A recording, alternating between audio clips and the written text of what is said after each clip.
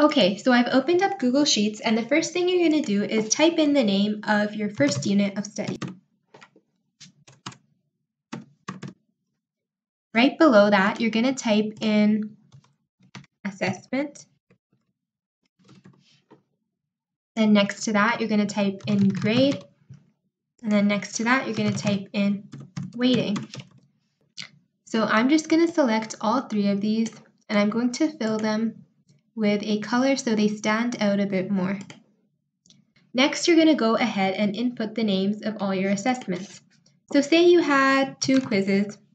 You're going to go ahead and type in quiz 1, quiz 2. You had a homework check,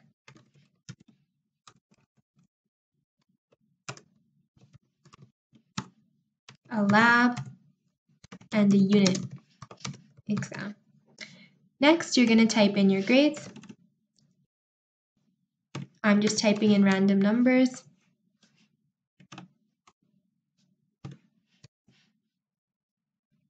Next, you're going to type in the weightings for each of the assessments. So you're going to need to look at your course outline for this.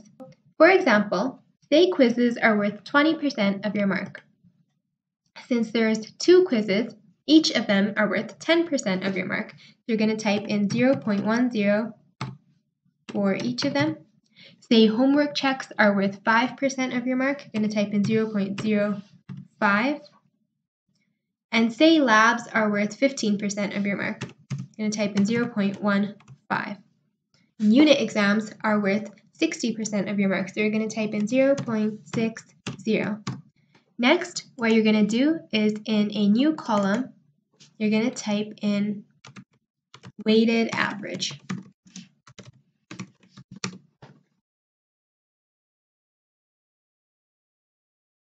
And then weight.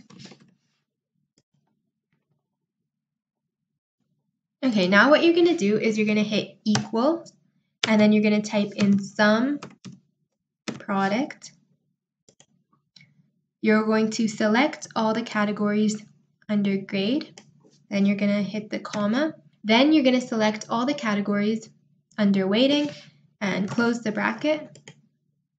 And as you can see, it has calculated a weighted average for us, which is 89.35 for the electricity unit. And how this works is it just basically takes the grade, multiplies it by the weighting, and does this for all of these columns over here, and then adds them together. So next you're going to type in the weight of each unit. So say electricity is worth 20% of your mark. You're going to type in 0.20. Now you're going to repeat this process for the rest of your grades. So now that you've input all your grades, you can calculate your overall average. Just type in overall average in a new cell, then hit equals and then sum product. So for your left array, you're going to select all of your weighted averages. Then you're going to hit comma. And for your right array, you're going to select all of your weights. Then you're going to hit close bracket, enter. So there you're given with your overall average, which is 79.52.